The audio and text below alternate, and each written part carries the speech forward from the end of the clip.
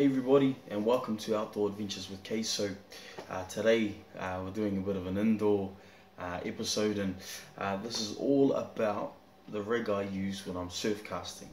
So I get a lot of comments, a lot of messages, a lot of people asking me to do some videos on how I make my rigs. Now, really important with this video, I'm going to break down the rig, I'm going to show you the knot that I use, but also at the end of the video you're going to see why that rig is really important. So important that you watch the entire video, and that'll just give you a really good understanding and I suppose glimpse at a surf casting rig that's been doing well by me. Now, important to note that this surf casting rig has many variations, so there are different styles, different techniques, different ways that people are doing it. By all means, comment below. I don't assume to know it all. I don't ever state that I know it all. I'm still learning as well, but have learned a few things that have done okay by me. So this is all about sharing, and look, if you've got some variations to it that you'd like to add to the comments below, please feel free to do so. The more we can, I suppose, help those around us, the better. So this is a breakdown of the trace. So basically, I've got a circle hook on the end, and I like to use a circle hook in the business end of this rig simply because the way the rig is designed, it's just going to sit nicely in the corner of the fish's mouth, and the rig is going to be able to aid me in doing that. So again, watch to the end of this video because it's going to help you out. I've got a sliding keeper hook, and that's a mustard octopus 6-bar and that's a suicide hook for my keeper, and this is a demon 8-bar mustard hook at the business end. I've also got 2 beads, that's just to provide a little bit of lift in the bait so that it's up in that current moving around nicely, and keeps it away from the crabs and that sort of stuff as well. And then got my swivel on the end of that there. The knot that I use on both ends, very simple, uni knot, improved uni knot. So that's the knot that I find it's worked really well for me, and it's strong. The rig that I've made, this one here, is 80-pound trace. I'm typically out there targeting those big snapper, and if I'm out there during the day off the rocks, I'll also chuck out a whole piper, but rig it in a way that it's going to really move quite nicely in the current. So I need this to be pretty hardy, especially around the rocks. So yeah, this is an 80-pound trace. Now that's the trace end of it. Again, hook, keeper hook, a couple of beads. Don't have to have them. Some people use skirting, all of that sort of stuff. Completely up to you guys. Make it work for you. Match the bait color, match what's been going on out there in front of you, reports that you hear, different things like that, and yeah, have a bit of fun with it. Because I'm using traces that are clipped onto the main part of the rig, you can have a few different things going and try variety, try different baits, different size baits, different skirting, obviously colors, all of that sort of stuff. So this rig's really good in that way. And let's get the backbone of the rig out. So this is the clip swivel at the end here, and this is the part that I'll attach to that trace that I showed you a second ago. So that clips on there like so. Very good for, like I was saying earlier, having a variety of rigs sitting on your chili bin, on your bait board, ready to go. Swap it out. If one of the brothers catches a snapper down the beach on a pulley and you're using squid, nothing's happening on yours, you can often wind it in real fast, chuck a pulley out on it, and away you go. You're fishing to what's working out there. But if you haven't got multiple traces ready that can just clip on and off, you do spend a lot of time on the beach wasted. So I do recommend using a clip in the middle there. And again, uni knots all the way through this rig.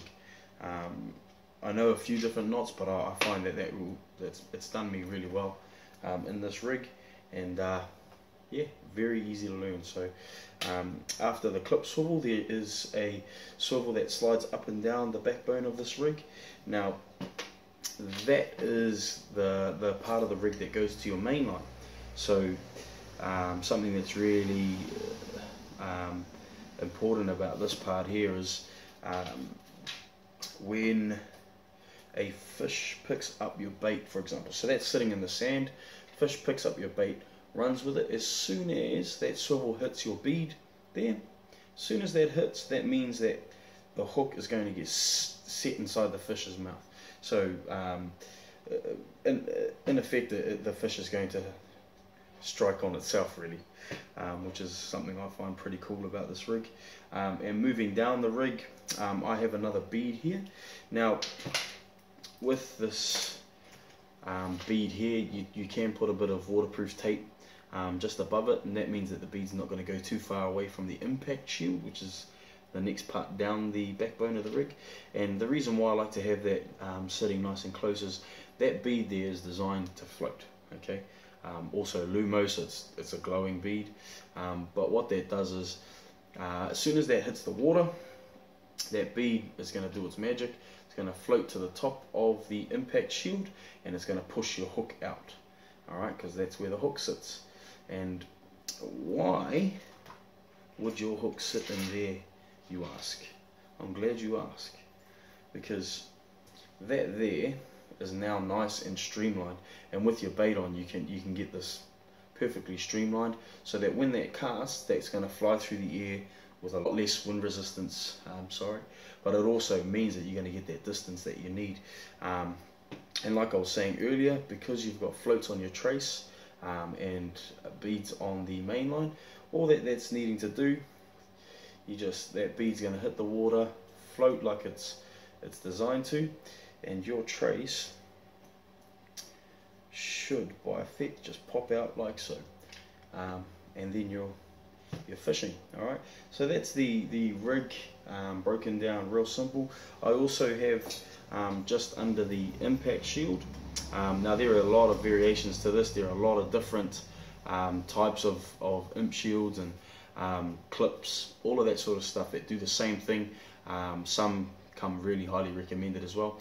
This is just one version that I use, and it's done me okay. The bait sometimes does fly out mid cast, but for the most part it's cheap and it does the job for me. So hey, that's one option for you. Again, feel free in the comments below to chuck in the style that you're doing and contribute. So but underneath that impact shield we have a genie clip, so one of those bad boys there.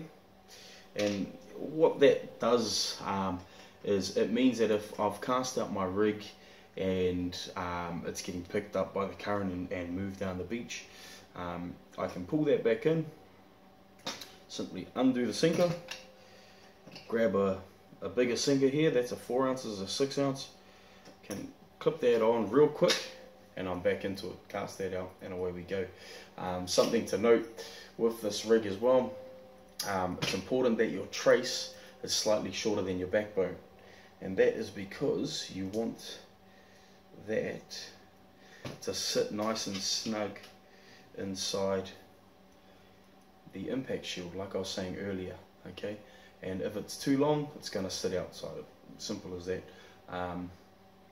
So yeah, make sure that your trace is shorter than your backbone. It doesn't have to be a long trace at all. Certain areas I will have a slightly longer trace, which means I've got to have a longer backbone, but if you can get away with the cast and you can get that distance out there, not a problem at all. Another thing to note with these rigs, look, check the casting weight of your rod, and remember the bait that you're using is adding to that weight as well. A lot of people snap their rods surf casting and all of that because they're casting far too heavy a bait and they're putting a lot of power into it. So just check the cast weight of your rod, and then just get your sinker size to fit that, and have a look into the different types of rods that are out there, because I tell you what, there are some rods that can cast some very decent weight as well. So that is just a really brief breakdown of the rig. Very user friendly, can change your sinkers at will, can change your trace at will, and it just means that the efficiency of your time fishing is used really well. Now, as you can imagine, I take 2 rods out. One will be the heavy setup with like this one here, 80 pound, and I'm targeting the big snapper kingfish from time to time, but I'm using the heavy set gear. And again, if you're using 80-pound trace, just remember, use a heavier sinker, sorry. And that's simply because the thicker your line, the diameter catches more of the current, which is more likely to be pushed down the beach. And then you don't want that, okay? So, thicker line, heavier sinker. Awesome. Now, the other thing is too, you can use this rig. This is a really cool rig for targeting things like trevally, but just remember, if you're targeting trevally, they are very shy and have very good eyesight. So shrink your trace size down. I use 30-pound trace to target trevs, and that does me really well. So yeah, just a little note there as well. So that's the rig I prepared earlier, and now I'm going to show you how to make it. So just another note, or I suppose little tip for storing these rigs. Now, where you can, it's a really good idea to make your rigs up the night before or just prior to your fishing trip. The last thing you want is to be out there making your rigs on the beach, because that's fishing time. All right, so make your rigs up beforehand, and it just means you're going to be able to fish out there and spend all of your time trying to hit that fish. So, but I use these bait boards. You can use cardboard, all sorts of stuff to store them away. But it just means, what it's meant for me is, I've got my rigs set up quite nicely. I know exactly where they are. They sit in my bag really easy, and easy to access. And if you've got Ziploc bags as well, you can label them. Like, I'll often just scribble on the bag, 80-pound trace, 8 barrow hooks, and that just means that when I'm out there, I know exactly what I've got. When I'm setting up my tackle bag to take it out with me, I'm taking the stuff I need, not excess stuff and not the wrong stuff. So as you know, with fishing, you can get out there and you can be very excited, and you can forget different things. But if it's all in bags, it's a matter of grabbing 5 or 6 bags, putting them inside your tackle box, inside your tackle bag, and off you go. So yep, stick it inside the Ziploc bag, scribble the detail that you want to put down on there, and that rig is set to go. So that's one rod taken care of right there, and again, make up those extra traces for it as well, and away you go. So now we're going to get into making the rig. So I'm gonna show you now how to make the rig, and I'm going to show you with one simple knot. I want to keep this as simple as possible, but trusted. Okay, so this is a knot that I've used. It's proven. It's caught me good fish. There are variations to it, like I was saying before. And hey, by all means, comment below and add some tips to the thread as well. Definitely more than welcome to do so. But let's get into it, eh? Let's get into it.